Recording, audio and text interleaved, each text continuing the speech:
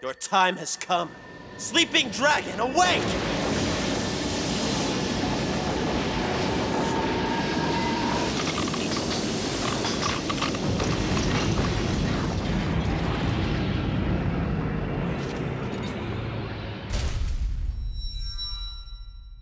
Hello everyone, and welcome. My name is John Turner, and I'm so pleased you've decided to join me. In the past, several of my panels have been anniversary celebrations for Japanese animated features or series. Tonight's panel is another such occasion, this time for a 26-episode series, which is a little bit of everything. The show in question is considered a classic for many, many anime fans, myself included. It's known as the VISION of ESCAFLOWNE, which first premiered in Japan 25 years ago.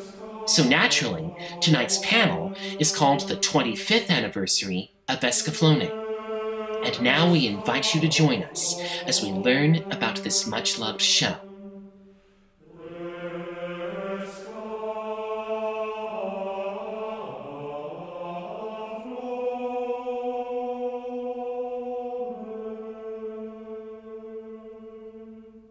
It was April 2nd, 1996, when ESCAFLOWNE's first episode was broadcast on Japanese television.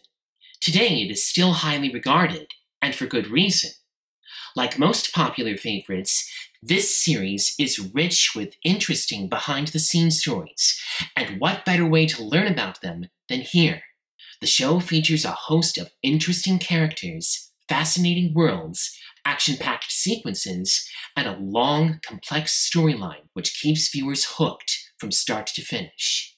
The protagonist of ESCAFLOWNE is one Hitomi Kanzaki, a high school teenager who, like most kids her age, likes to spend time with her best friend, Yukari. She also has eyes for Amino, who happens to be captain of the boys' track team. Most importantly, Hitomi has a special talent for fortune-telling via tarot cards. In fact, she can make predictions about events that might come to pass. And more often than not, they turn out to be accurate. One evening, Hitomi learns that Amino will be leaving Japan. She meets up with him at school and attempts to impress this Prince Charming of a boy. But just at that moment, a pillar of light materializes out of nowhere, and a newcomer appears with it. I'm Vana Finalio. Where am I? Seconds later, a ferocious dragon looms out of a portal and attacks Hitomi, Amino, and Yukari. Vaughn confronts and defeats the vicious monster. No sooner does he do so than both Hitomi and Vaughn find themselves transported to his home planet, Gaia, where the Earth and the Moon both hang in the sky. All this in just the first episode! From here, the story becomes more and more complicated as we follow Hitomi on her peculiar and often frightening journey across this mysterious place. It soon becomes clear that Gaia is a world in turmoil, and its only hope is ESCAFLOWNE, a mechanical giant which can only be operated by Vaughn. If you think all this sounds complicated, it is. But we're only scratching the surface. There are still a lot more pieces in the puzzle of ESCAFLOWNE that we have yet to discover. And that's exactly what we're going to do. We've got quite a lot of ground to cover, so now it's time to set off on our journey. The great Levistone-powered airship, Crusade, and its captain, Gaddis, await. Let's weigh anchor, men! Aye, aye, weighing anchor! Set sail!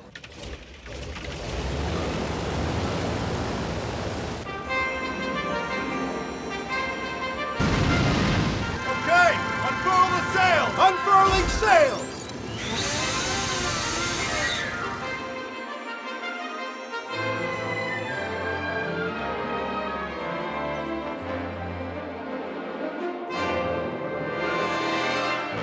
As much as we wish any animated production to simply appear in a pillar of light transported from nowhere, nothing could be further from the truth.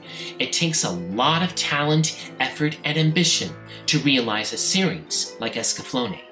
For one thing, you need an animation studio to produce such a project. In this instance, Sunrise.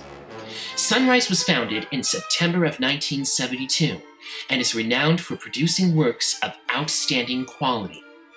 A majority of these productions have enjoyed both critical and popular success, including Cowboy Bebop, Inuyasha, Outlaw Star, Crest of the Stars, and arguably their most renowned series, Mobile Suit Gundam. The Vision of Escaflowne is among their most beloved productions, although it took quite a long time to complete. 6 years to be exact. Why such a long time? The answer is quite a fascinating story. It was in the early 1990s when Escaflowne was first proposed to be a television series, and the person who fashioned this project was Mr. Shoji Kawamori. Born on February 20th, 1960, he is renowned for creating series which have resonated strongly with animation and science fiction fans alike. One of his most popular creations is Macross, which, like Escaflowne, involves battles with shape-shifting robots. Mr. Kawamori first came up with the idea for Escaflowne on account of a trip he made to Nepal. While exploring its fog-enshrouded mountains, he envisioned, according to On America writer Egan Liu, a land surrounded by mist and invisible to outsiders, a land where a great epic about fate and divination could take shape. Shortly after this trip, Kawamori would propose his concept to Japanese animation distributor Bandai Visual, as well as Sunrise Studios. His pitch: if Macross was robotic mecha and love songs, why not a story about robotic mecha and divining powers? To further visualize the world of Escaflowne, Kawamori and Bandai Visual producer Minoru Takanashi turned to all sorts of books involving mysteries for inspiration, namely Atlantis and the Bermuda Triangle. Incidentally, Atlantis itself is worked into the story. Lots of times when a project is in development, be it live action or animation, there are bound to be differences between the planning stages and the finished product, and Escaflowne was no exception. Originally, Yasuhiro Imagawa, director of series such as Giant Robo and Mobile Fighter G Gundam, was brought on board to helm the series. It was he who fashioned the title for the show, after a Latin-based takeoff of the word escalation. Interestingly, the show was previously known under a different name, Air Cavalry Chronicles. The reason? It was initially planned to be set during World War I, with transforming airplane fighters. But such a vision would never come to pass, for better or worse. During this early stage, Imagawa conceived Escaflowne as an action series targeted for males. There would be thrilling battle scenes involving giant robots, and Hitomi was imagined as a cute, curvaceous character, and not intended to be the main protagonist. Such elements were staples of graphic novels aimed at boys in Japan. Graphic novels are known as manga in Japanese, and there are two types of it: shonen, which means boys' comics, and shoujo, which is girls' comics. Had Escaflowne been produced as Mr. Imagawa had intended, it would have no doubt been aimed at the shonen audience. So why didn't it happen? Well, as fate would have it, Mr. Imagawa dropped out of the project and went on to direct a spin-off of Sunrise's popular Gundam series. As such, Escaflowne was put on hold for nearly 2 years. Fortunately, the project would be revived when a new director took the reins, Mr. Kazuki Akane. Born in Osaka, Japan on March 24, 1962, Mr. Akane had previously worked on other projects such as Mobile Suit Gundam 0083 Stardust Memory and Future GPX Cyber Formula. Under his leadership, Escaflowne would evolve from an edgy, suggestive show targeted toward males to one aimed at broader audiences. This was done by incorporating elements inspired by shoujo manga. It was his idea to include tarot cards as well as handsome knights into Escaflowne's labyrinthine story. Unsurprisingly, under Mr. Akane's direction, the show's cast of characters, particularly Hitomi, received a significant overhaul. It was his decision to not only make Hitomi the protagonist, but to reimagine her as a deeply confused but sympathetic heroine, one that audiences could relate to. Further contributing to the appeal of its characters were the contributions of illustrator Nobuteru Yuki, who was brought in to provide the designs for Escaflowne's eclectic cast. Mr. Yuki, born on December 24th, 1962, is no stranger to fantasy. He worked on a similarly famous production, Record of Lodoss War OVA. In that show, Mr. Yuki was tasked with adapting Yutaka Izubuchi's character illustrations into their animated counterparts for the 13-episode video series. With Escaflowne, Mr. Yuki would have the opportunity to create the characters from scratch. In fact, he considers Hitomi one of his favorite designs. Mr. Yuki continues to collaborate on other projects with Escaflowne's director Kazuki Akane to this day. Speaking of which, it's time we take a look at several members of the cast of Escaflowne. The stage is set, the cast assembled.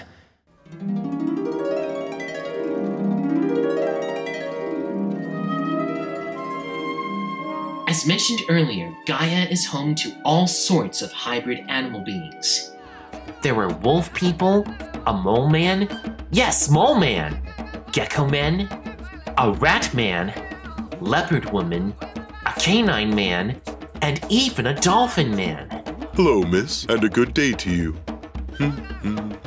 In addition, there are samurai, monks, princes, princesses, kings, dukes, merchants, cultists, soldiers, scientists, doppelgangers, and beings with angels' wings. Many kingdoms across Gaia also have their own cultures, designs, and styles as well, which makes it a world of fascination and exploration. In fact, Escaflowne is as much a tour guide through this fantasy world as it is an epic. Through it all, the whole story is, unsurprisingly, told from Hitomi's point of view. Hitomi, incidentally, is not your typical protagonist for a show of this kind. For one thing, she's very athletic, as you see here.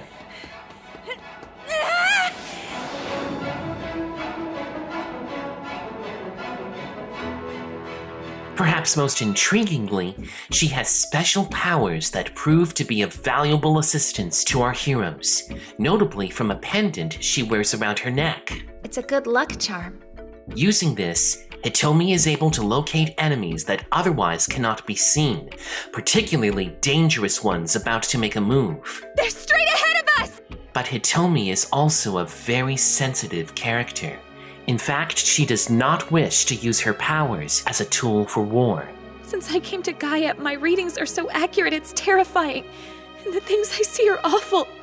I hate having those visions. But perhaps Hitomi's biggest dilemma is a question she struggles to answer throughout the show.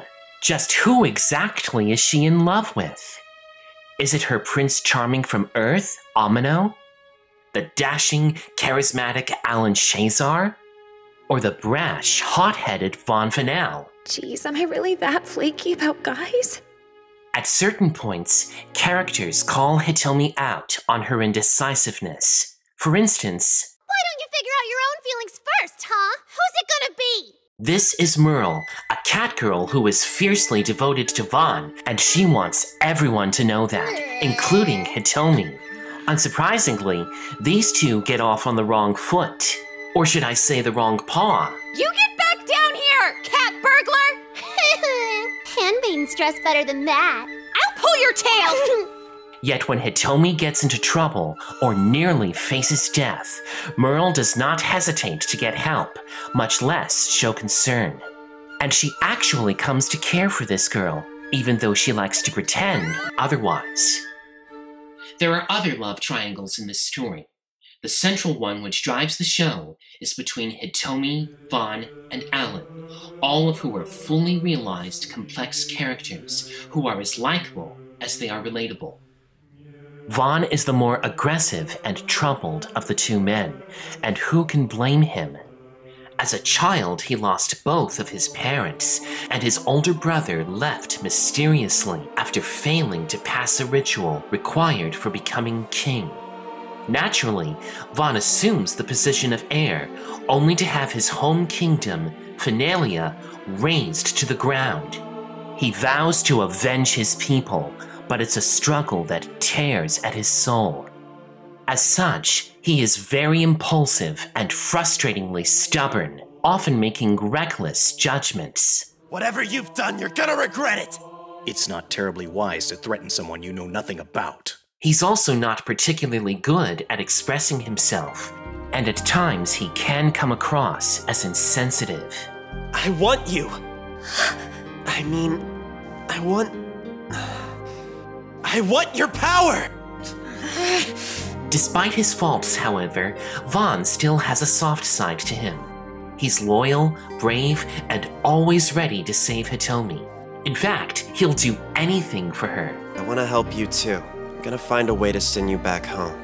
Promise. He even expresses concern when he sees her looking downcast. More often than not, his recklessness gets him into trouble, and Hitomi or Alan rush to rescue him. Which brings us to Alan, a courageous and charming fellow with impeccable manners and a gentle nature. These qualities make him very attractive to the ladies. Perfect picture of a knight in shining armor, right? Well, if truth be told, Alan turns out to have issues of his own too. His mother died when he was young, and his little sister mysteriously vanished. We also learn that he holds a serious grudge against his father for choosing to leave his family to go off on expeditions instead of staying and caring for them. I loved your mother dearly. You liar! How can you say that to me? You're the one who left us! In many ways, Alan and Vaughn are very much alike, and perhaps because of this, both become invaluable allies over the course of Hitomi's adventure. But there is conflict brewing beneath the surface of their friendship. After all, both men are attracted to Hitomi.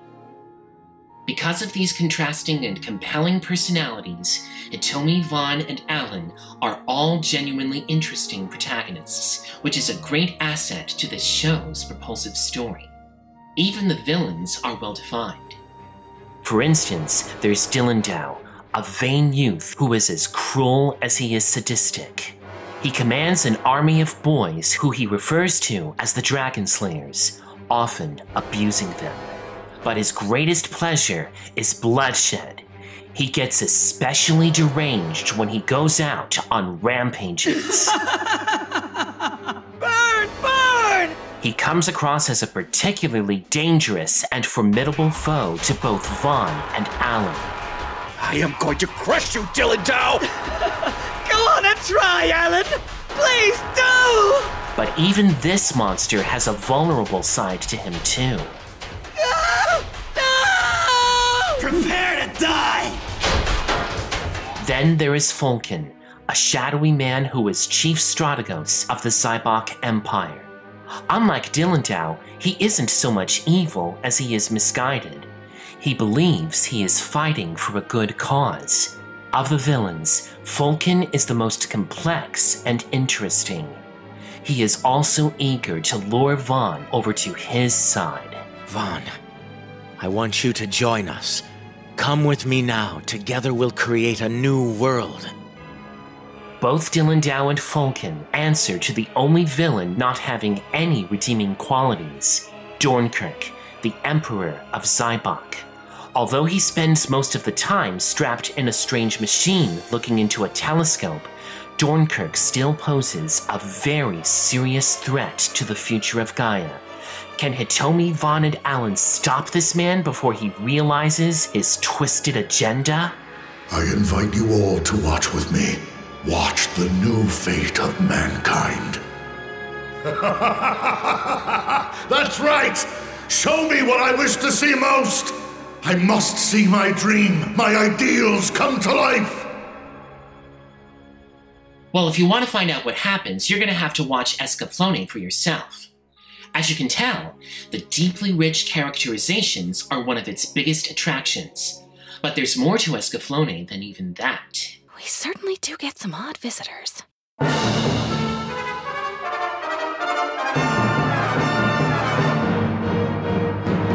For fans of action and excitement, there are plenty of sequences involving narrow escapes, chases, and even battle scenes. Although some of these fights happen the traditional way via crossing blades, a good lion's share of the battles involve the giant robots operated by certain characters.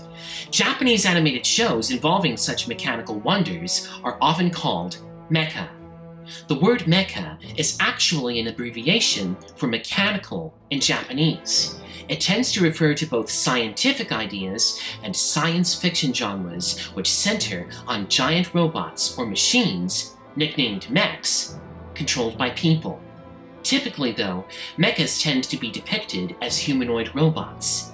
In Escaflowne, these robots are known as Gymoliths, and they not only come in all shapes, but different abilities as well. Naturally, the most important of these Gymoliths is Escaflowne itself. It can only be powered by a small diamond-like gem obtained from killing a dragon, which explains the dragon fight in episode 1. This gem, known as a Drag Energist, provides Escaflowne with all sorts of abilities. For one thing, it wields a massive sword which can sever anything in just one slash. It can even transform, yes, transform, into a magnificent dragon who can fly extremely fast if need be. But Escaflowne also possesses some dark secrets of its own, one of which puts Vaughn's life in danger. Alan, too, operates a Gymolith of his own, dubbed Sherazade, and, fittingly for his character, it is shaped like a massive knight. It doesn't possess the ability to transform like Escaflowne, but it's every bit as powerful in combat, matched only by Vaughn's. Other Gymoliths, such as the ones operated by the Zybok Empire, are much more dangerous. These giants use retractable and malleable Krima claws which can impale anything. They also use flamethrowers, especially Dillendaus. Not only that, but these Gymoliths can make themselves invisible via stealth cloaks, which provides opportunities for surprise attacks. Still other Gymoliths have their own choices of weapons: lances, bows and arrows, and even a hook and chain. These mechanical wonders are designed by Kimitoshi Yamane. Born on January 30th, 1966, his work can be seen in other animated productions, such as Bubblegum Crisis, Gatchaman, and Cowboy Bebop. In addition, the artist has also authored a book which features his detailed designs. Unfortunately, this can only be found in Japan. The world of Escaflowne also provides a wide variety of vessels as well. There are airships, boats, convoys, and flying fortresses. Yes, really! All of this would give you the impression that a lot of serious thought was put into crafting the world, characters, and cultures of Escaflowne, and you'd be absolutely right. It's a sort of Alice in Wonderland, plus shades of the never-ending story, The Wizard of Oz, and even The Chronicles of Narnia, all in one. A most impressive mixture indeed. Then, of course, there's the music.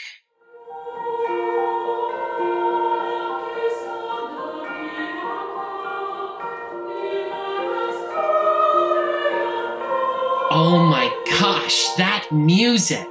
In many ways, it's the real star of Escaflowne, and the person responsible for this magnificent score is one of Japan's most talented musicians, Yoko Kanno.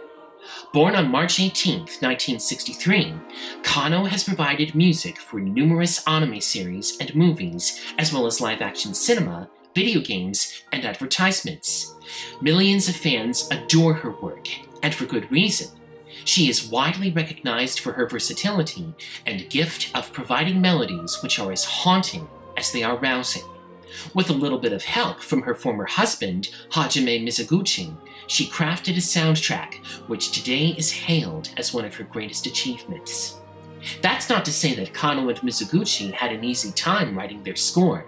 In fact, when they were commissioned, Kano was initially told that she would be working on a show with a high school girl who tells fortunes while riding a giant robot. As the script evolved, however, it caused confusion for both musicians, but not for long. Eventually, the fabric of the story settled into a satisfactory flow, inspiring Kano and Mizuguchi to fashion a musical palette of choral chants, orchestral flourishes, vocalists, and emotional range. The end result provided the show with just the sort of epic tone the creators were looking for. Whether providing melodies for emotionally charged sequences or furious, action-packed spectacles, the musical score of Escaflowne never misses a beat. That has quite a pleasant ring to it.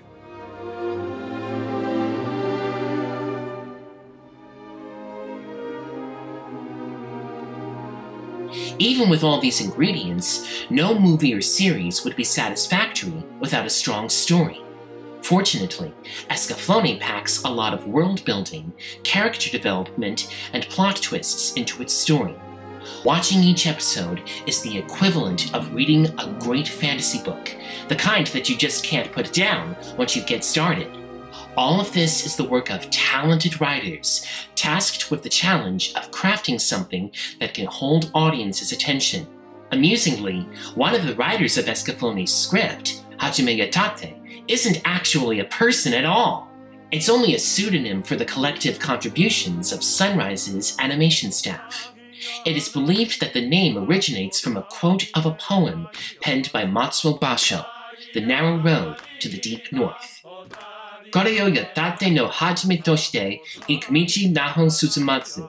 That's pretty hard to understand if you don't speak Japanese. The translation is, this is the first time I used my travel writing implements, and I was still reluctant to venture farther. The words hajime and yatate are taken from this quote.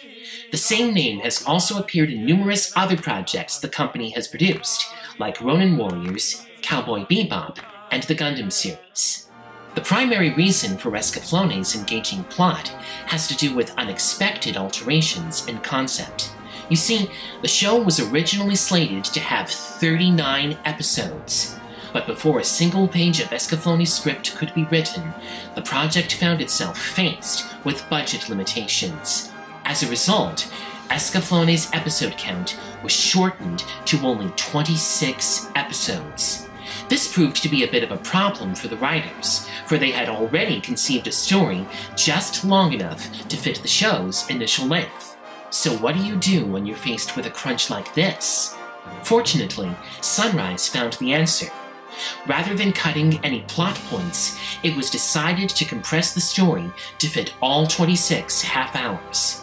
As a result, Escaflowne moves at a brisk pace, with nary a wasted scene, which is something that doesn't always happen with animated television series in Japan. That's super exciting!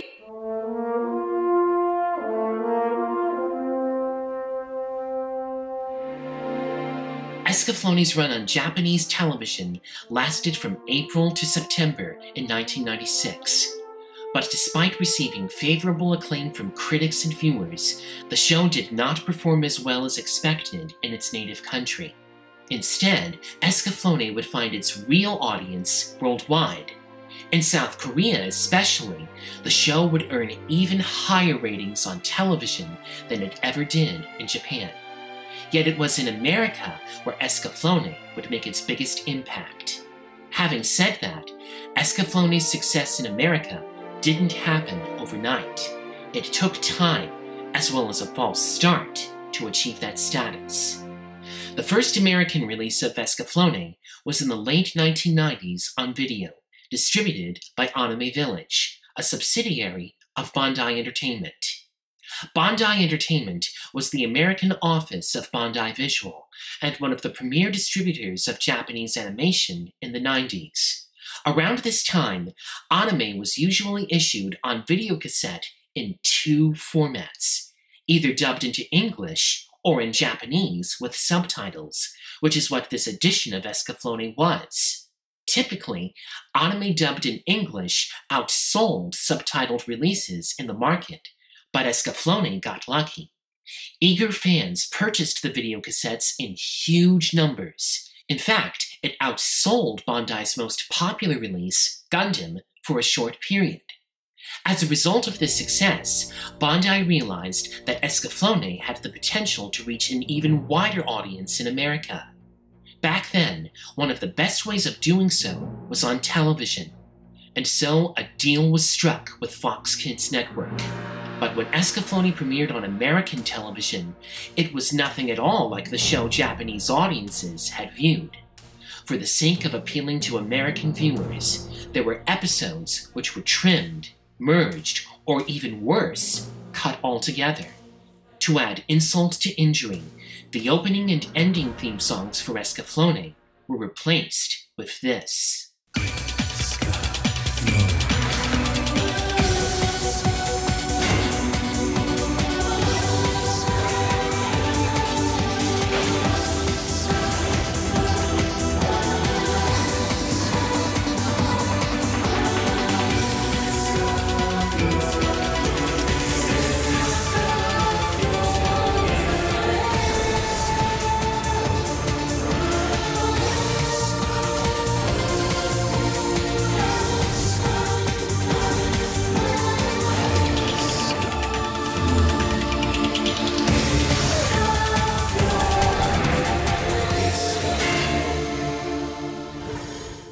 Yoko Kanno's score, too, was heavily compromised, most of it replaced by music from some of Fox's own in-house musicians.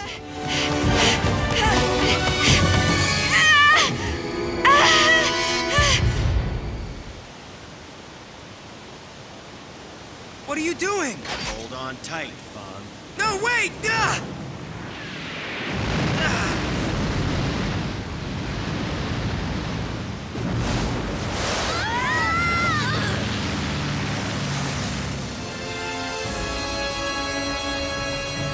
What are you doing? Hold on tight, Fawn.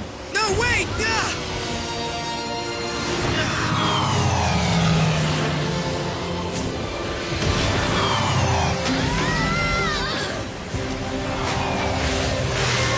Aft mooring anchors!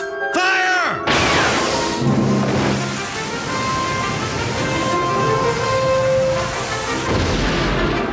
Okay, let's board them!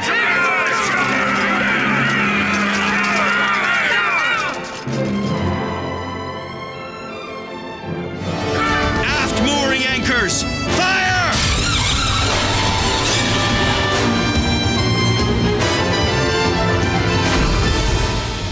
Okay, let's board them!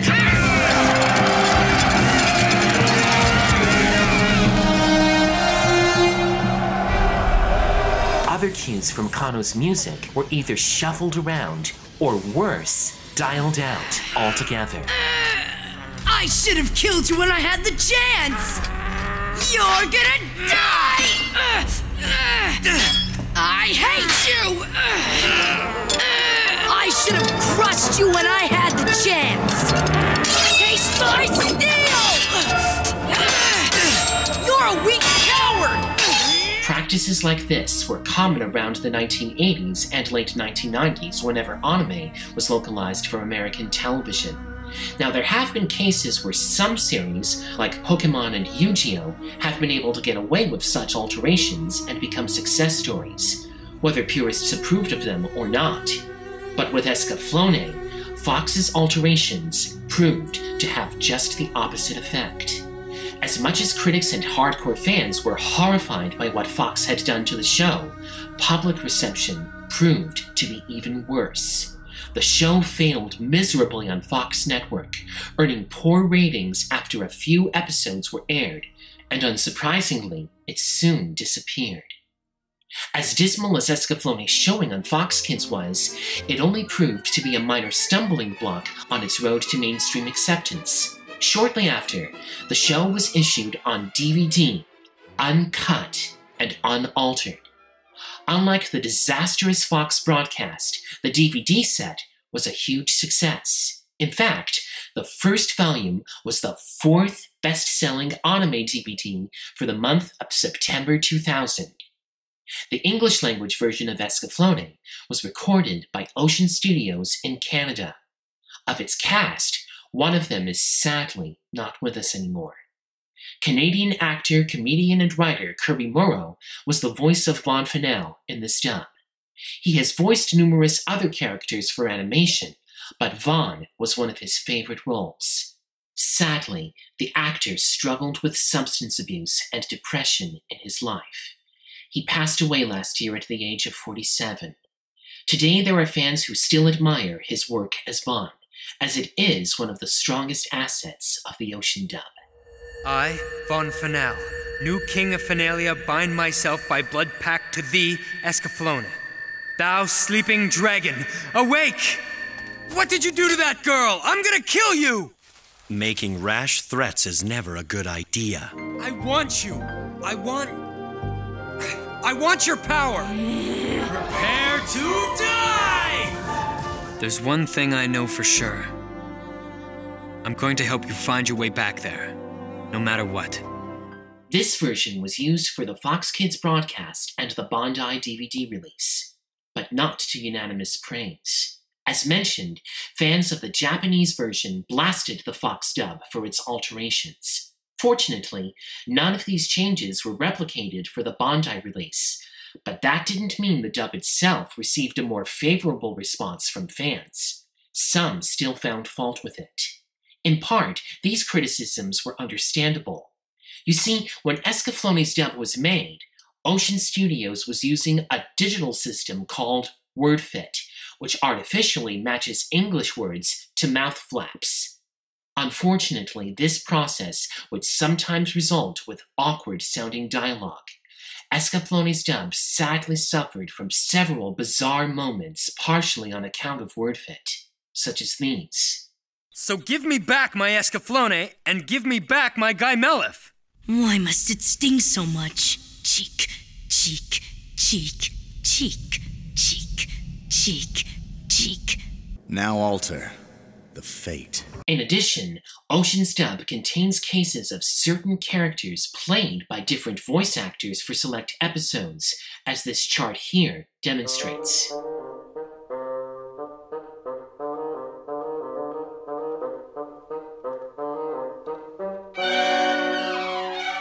Furthermore, there were also pronunciation distinctions, as well as casting choices that some fans found odd. Please, miss, excuse me. My name is Hitomi Kanzaki. You're pretty good, Delandau. You're a strong one, Alan. Lovely! Come down here, you cat burglar! Those are two very strange girls. And what's the matter, Yukari? I am a knight of Astoria, Alan Shazar. Amano, the banquet's starting! All this said, the Ocean dub has numerous performances that are still worthwhile. It's my good luck charm. Vaughn, straight ahead! My readings were just a little more accurate than other people's. But since I came to Gaia, they're so accurate, it's scary. Am I really that fickle? Try sorting out your own feelings first. That's an insult to handmaidens. Bad kitty. Anyone who has lost a loved one will always shed a tear. Liar! You never loved my mother! You broke her heart! Vaughn, come with me now. Come with me so that we can create a new world. Now sit back and watch with me. Watch the new fate of man. Come on, show it to me. Show me my dream. Show me my ideal. Now here's where matters get even more complicated. Ocean's dub of Escaflowne is based on the version that was broadcast on Japanese television. As mentioned earlier, the show was cut down from its intended episode count, hence the lengthy amount of plot points in each half hour. but 6 of Escaflowne's earliest episodes had some sequences which were already animated, only to be excluded on account of time constraints. When Escaflowne was released on video in Japan, several of these deleted scenes were restored, extending episodes 1 through 4, 6, and 7 by several minutes. For a long time, these additional sequences were exclusive to Japan. That is, until 16 years later. At this point, Bandai Entertainment had gone bankrupt in America, and Escaflowne was thankfully plucked from oblivion by Funimation. This license rescue also led to the creation of an all-new dub for the series, including the missing scenes. The project was announced on Kickstarter, and fans eagerly responded. After smashing its goal of $150,000, Funimation would reissue the series on DVD and Blu-ray.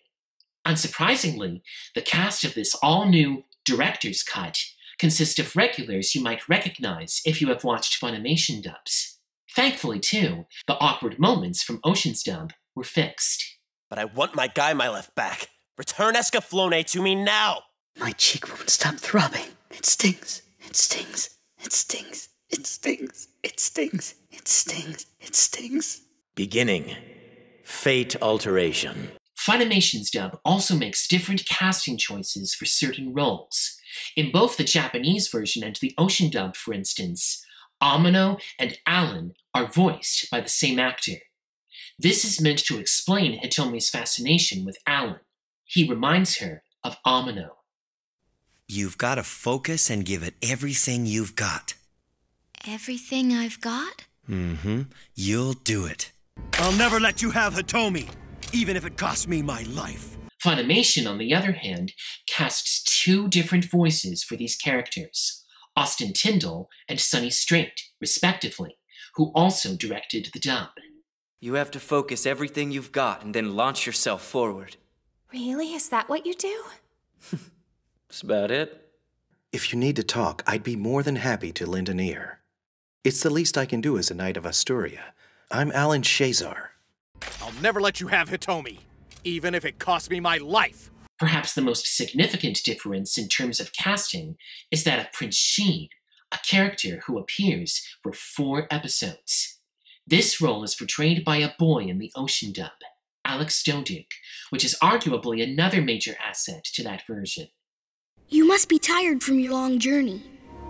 I most heartily welcome you to Frayed. Please feel free to think of my country as your own, Alan. I can't believe that you're a traitor. Why? Tell me, have you ever believed in someone with your whole heart? Huh? Sometimes it takes more courage to believe in someone than to fight and dismiss them so easily. In Funimation's dub, however, the character is portrayed by voice actress Bryn April. You must be tired from your long journey. I want you to think of my country as your own. It's important that you feel at home here, so please enjoy. How could you? I thought you a true knight, but you betrayed us! Can you tell me something? Have you ever believed in someone with your whole heart? Just doing that is a kind of bravery, you know? Sometimes it can take even more courage to believe in someone than to fight them. In the end, both the Ocean dub and the Funimation dub have their charms. And thankfully, Funimation has decided to include both versions, as well as the original Japanese language track, on their Blu-ray release, providing viewers with the option to choose. As is always the case, which version sounds best is ultimately up to the individual. No matter which version, however, Escaflowne is nothing short of a fantastic experience either way. Thank goodness!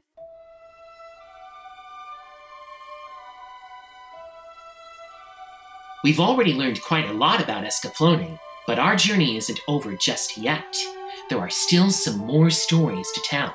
For instance, did you know that Escaflowne has 2 different manga? Well, believe it or not, it does, and each are targeted at different readers. One of them was brought over to America by former publisher Tokyopop. This version, penned by Katsuaki, is meant to be targeted for males, or shonen in this case. Incidentally, this was actually the first time that the Japanese public would be introduced to anything resembling Escaflowne. During the show's lengthy production period, Japanese publisher Kadokawa was looking for material to launch its all-new magazine, Shonen Ace, in 1994. Even though Escaflowne had not yet been produced, Sunrise nonetheless provided both production drafts and notes to Katsuaki, whose interpretation adheres closer to how the show was initially conceived. This edition does not involve any tarot cards, and is actually a grittier, action-packed tale filled with violence. The characters are also conceived somewhat differently from the show too. Hitomi, for instance, is portrayed as a long-haired girl in glasses, just as the previous director, Mr. Imagawa, had initially conceived her. As a matter of fact, it is she, not the dragonergist, that empowers Escaflowne, which turns her into a curvaceous nymph. Naturally, such stuff, in addition to tense, violent battles, were typical staples of series targeted toward males, and Katsuaki's interpretation of Escaflowne was no exception. The second manga series of Escaflowne, on the other hand, is the reverse. Targeted more toward girls, shoujo, this edition, as crafted by Yuzuru Yashiro, premiered around the same time Escaflowne's first episode was broadcast in Japan. This version is far less violent and concentrates more on character development. In fact, there are no robots involved in this tale, and Escaflowne doesn't appear until the final chapters. Hitomi is noticeably less suggestive in appearance, and both Alan and Fulkin look strikingly different from their counterparts in the show. There is also a brief moment where Vaughn wears blue jeans. Sadly, Yuzuru's version came to an unexpected stop after only 10 chapters, the same time Escaflowne completed its broadcast. The reason? Because the show, as mentioned, was not a huge success in Japan. If you're confused by all this, I don't blame you. But things are about to get just a tad more complicated, as there is still one more interpretation of Escaflowne. On June 24th, 2000, a 95-minute movie, Escaflowne, A Girl in Gaia, premiered in Japanese theaters. This feature was made possible by the international success the show received. It is yet another retelling of the show, and a dark, gritty one at that. This version also reinterprets the characters differently than their television counterparts. Hitomi is portrayed as a depressed and gloomy teenager, stripped of her talent for fortune-telling. She considers suicide, but soon finds herself transported to Gaia. It turns out that she is a reincarnation of the legendary winged goddess who has the power to bring the dragon armor, Escaflowne, to life. Together with a rougher and initially more aggressive Vaughn, she joins forces with him to save Gaia from the evil Black Dragon clan, led by Fulkin. Fulkin, incidentally, is no longer the ambiguous noble figure we know from the show, but a cold-blooded, ruthless villain with zero redeeming qualities. Other characters from the show, like Alan, Merle, and Dillendow, are underdeveloped in this feature, while others are either reduced to non-speaking cameos or removed altogether. For instance, there is no Emperor Dornkirk in this movie. The film does, however, introduce a new character, a mystic elf woman called Sora. It is she, not Hitomi, who possesses the power to predict the future. She is also attracted to Fulkin. Like its television counterpart, Escaflowne, A Girl in Gaia, moves at a relatively rapid pace, but while some plot elements from the show still survive in some form in this retelling, the movie's overall story is considerably streamlined. As a result, many of the complex subplots which make the show's story so compelling are dialed out of this film. For example, there is no love triangle between Hitomi, Alan, or Vaughn in this version, nor any details of Alan having problems with his father. More distinctively, this movie portrays Gaia with a noticeably different style than that of the show. The kingdoms and some clans, for instance, do not share the same names as their television counterparts. And for the most part, lots of action sequences are portrayed as sword fights between samurai. Only toward the end of the picture is there a thrilling fight involving Gaimalifs, and even then, it's much more graphic than anything in the show.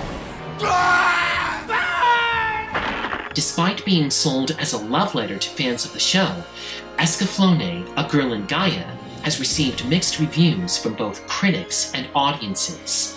Both sides unanimously agreed, however, that the animation is spectacular.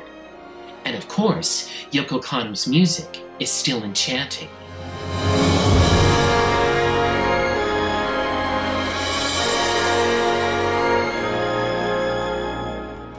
Still another version of Escaflowne is this PlayStation video game, released in 1997 by Bandai. Although faithful to the show's story for the most part, the game occasionally takes bizarre detours. For instance, there is one scene where Vaughn, Hitomi, and Dillandau are all transported to Tokyo. This situation is exclusive to this game. New characters are also introduced, such as Hitomi's classmate, Mizuru, who also operates a Gaimalif, as well as a female Zybok commander, Rafina. This game, which also features all new cutscenes animated by Sunrise, has never been issued outside of Japan, but is a source of fascination nonetheless. Why do so many versions of Escaflowne exist? Perhaps the answer can be attributed to its convoluted production period or its eventual acceptance around the world, as On America writer Egan Liu suggests. Whatever the case though, most viewers agree that Escaflowne plays best in its 26-episode form, although its various other incarnations do have some merit. I wonder if it's by design or if it's by destiny.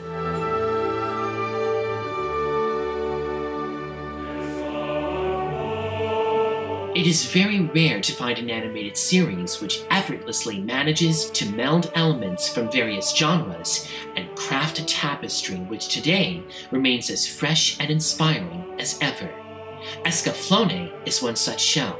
Indeed, it is hard to believe that it was 25 years ago since the first episode premiered on Japanese television. And what better time to celebrate such an occasion than holding this panel? Even now, Escaflowne is still highly regarded by anime fans, and there are many reasons why. Its mixture of imaginative worlds, epic scope, fascinating characters, and grand music compels viewers to keep coming back for more. And if you manage to come across this gem, either on DVD or Blu-ray, or even Funimation's channel for those of you who like streaming, chances are you too will fall under its spell. On that note, we've come to the end of both our journey and showcase of this much-loved series. I hope you found it enjoyable and interesting, and more importantly, that I've encouraged you to seek it out if you haven't already done so.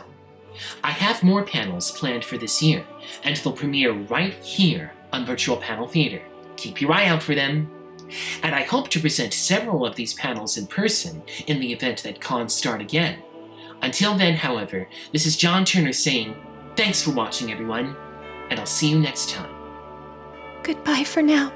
Stay safe.